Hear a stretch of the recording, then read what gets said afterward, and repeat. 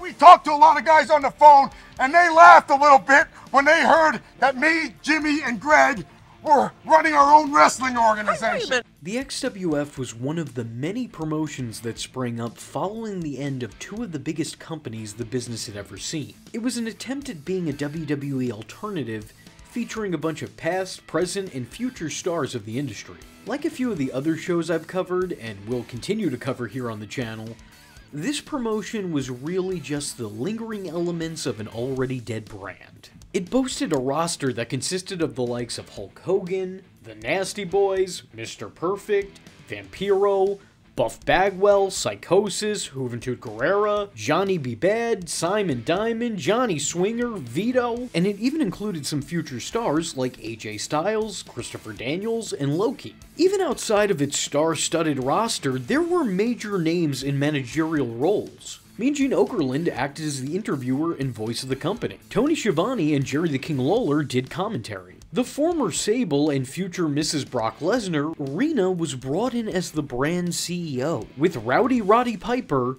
being the company's commissioner, and many, many more. The star power attached to this short-lived Fed shouldn't come as a shock, as the company was run by one half of the Nasty Boys, Brian Knobbs, his legendary manager Jimmy Hart, and Greg The Hammer Valentine. But they really tried to go above and beyond and have the show act as a spectacle, even trying to cram in just about every celebrity they could, from Gene Simmons to Paul Stanley. Hey, the Kiss Demon needed some sort of endorsement. I mean, somebody had to co-sign that mistake. Alice Cooper shows up for a split second to remind you what you're watching. And Willie even stops by to say something about something. The company had a lot of green screen promos from wrestlers that otherwise didn't make an appearance on the first show, but would later show up in future episodes. This happens a lot in between segments, and are only seconds long, so no one really ever has anything of note to say. It feels like the You're Watching Disney Channel of wrestling promos.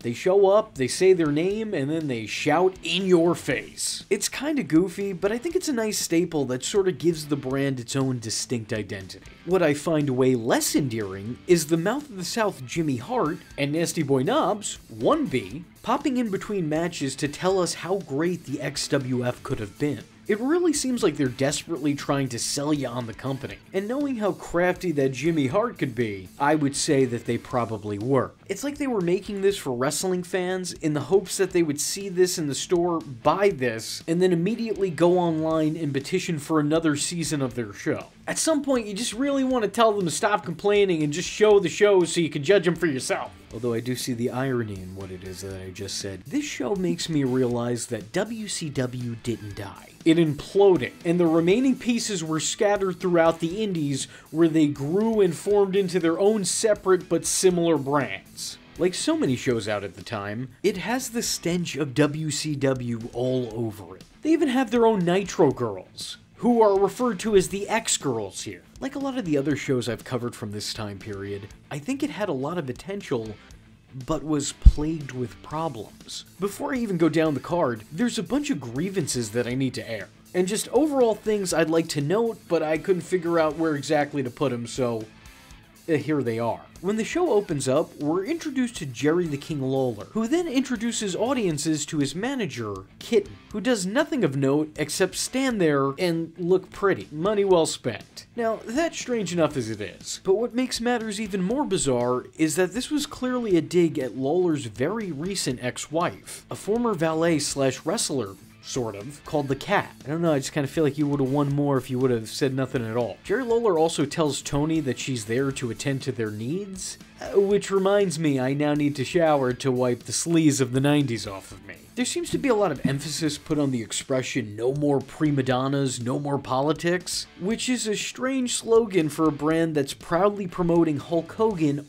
all over their merchandise. A man who kind of exemplifies just that. Mind you, all of what I've explained thus far wasn't an example of the Fed as a whole. All of that was just a footnote of the first show. The madness runs much deeper here. We haven't even gotten to the match card yet. In the company's inaugural match, Big Vito takes on Buff Bagwell. Once again, definitely adding to the whole WCW vibe this show already had going for it. Before the match even begins, the Nasty Boys show up in the wrestling equivalent to a pop-up video and let the audience know that they're back. They have nothing to do with the match, they just make a cameo in a side bubble, letting you know that they're teaming up again. Wow, way to take the attention off the two men actually competing. The two have a pretty standard wrestling match for the time that thankfully isn't harped down with an excess of gimmicks, a goofy finish, or countless run-ins, which may sound like the bare minimum you could ask for in a wrestling match, but for this time period, I assure you, this is an absolute triumph. Buff spends most of the time working the crowd, though they can't seem to figure out if they're supposed to cheer him or boo him. So right, wrestling historians are still trying to figure that out to this day. The match is short but sweet, ultimately being a competent effort by a strange pairing. The psychology is definitely lacking, some no-selling ensues in favor of rushing to the next spot, but honestly, unfortunately that was kind of the way wrestling was at the time. Look, in my opinion, not that it means anything, wrestling is very effortful, so it should look as such. Taking a big move and then acting like it wasn't impactful does nothing but dull the impressiveness of said move. If a move looked like it hurt, then those in the ring should act like it hurt. Popping back up after a big spot really just feels like it does a disservice to the actual physicality of wrestling. Again, just my opinion. I think the highlight of this has to be Vito's bumping and selling for Buff's stuff, because he makes him look like he's more than just enough. Nice. Anyway, a decent start to the show where Buff gets the win. We follow this up with the XWF Cruiserweight locker room, complete with XWF shirts, meeting with the new commissioner, where we can make out some notable names here like Juventud Guerrera, Prince Iaukea, and future stars like AJ Styles and Loki. The Cruiserweights ask Piper for an opportunity, to which he promises them one. You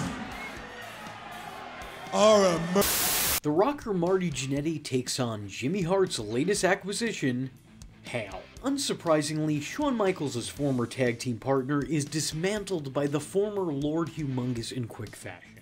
Marty gets no offense in, and is really just brought in to ragdoll for a big guy.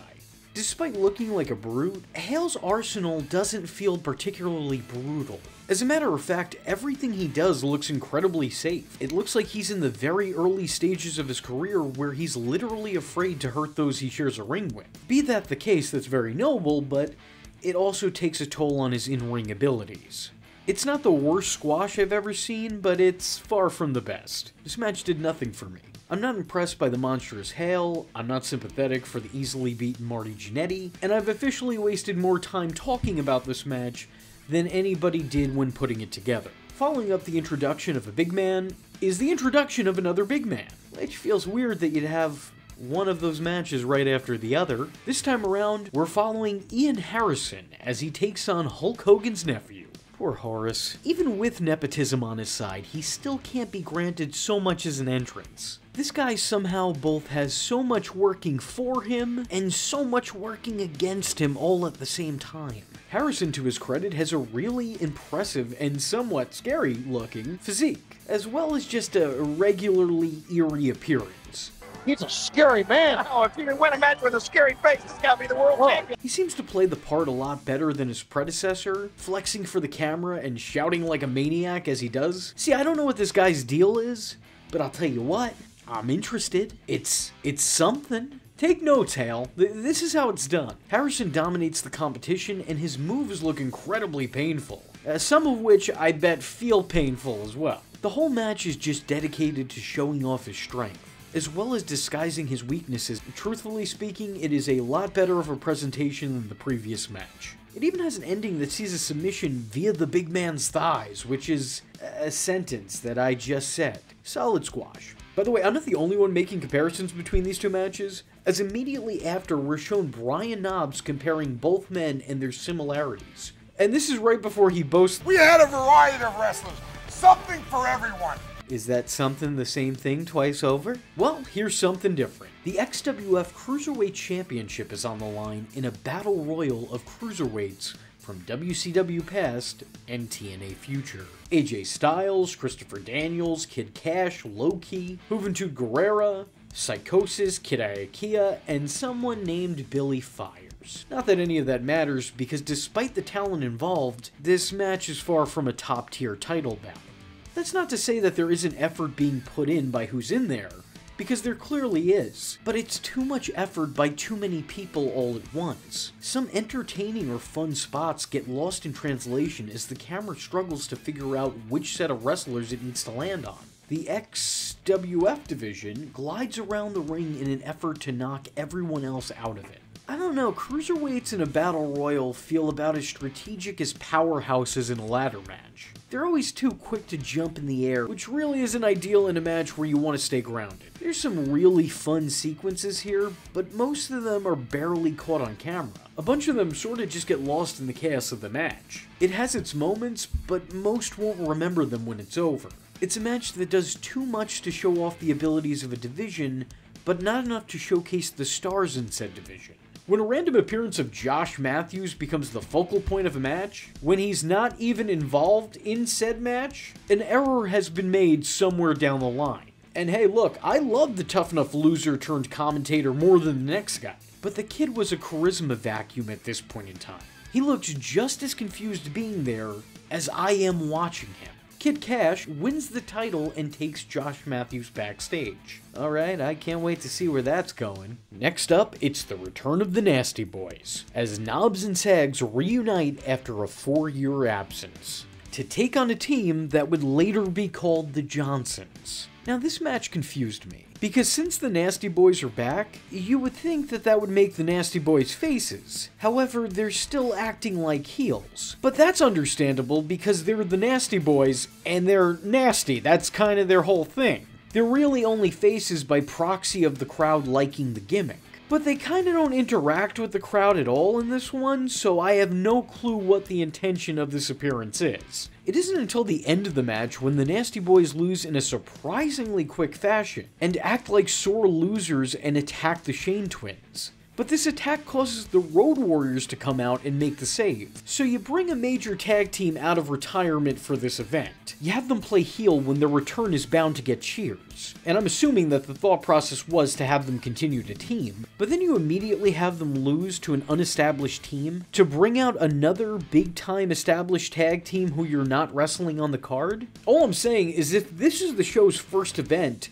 and they had both the Nasty Boys and the Road Warriors backstage, why wouldn't they just have them work each other? All credit due to the Gemini here, but no one knew who they were at the time. Simon Dean didn't even know who they were at the time. Aside from bad booking and a quick finish, the in-ring action isn't bad by any means. But to be fair, my last memories of the Nasty Boys is from their poorly thought out TNA run. So seeing them work in the manner that they do here was quite frankly a very pleasant surprise. I mean, it's not a WrestleMania-worthy match or anything, but, you know, it's good until it isn't. I can tell the Shane twins aren't fully seasoned, so to speak, but they looked like they were on their way. And somewhere out there, there's a Nova applauding.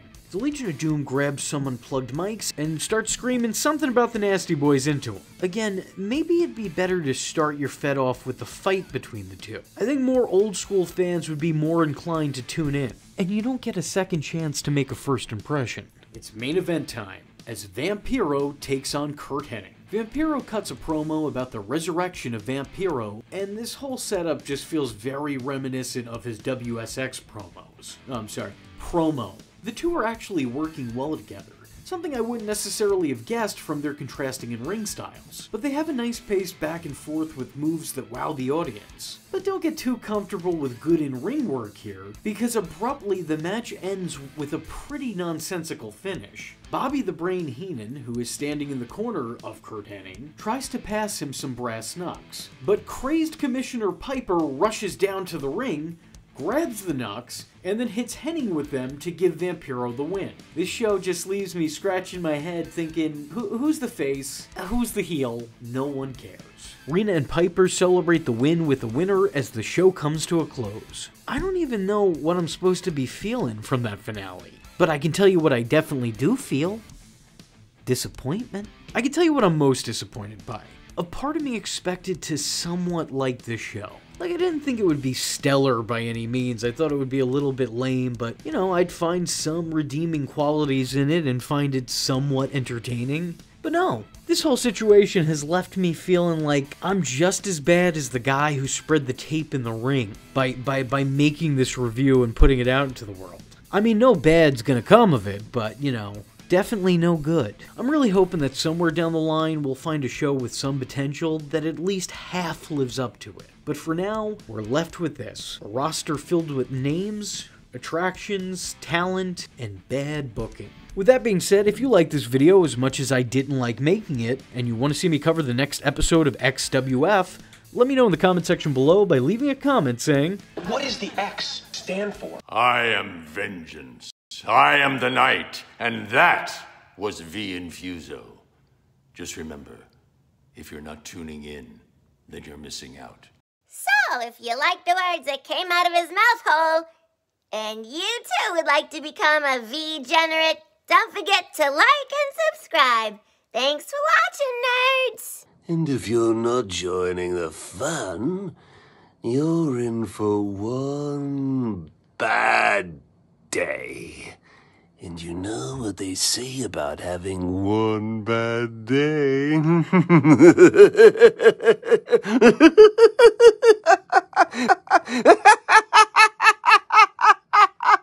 Catch him next time. Same bad time.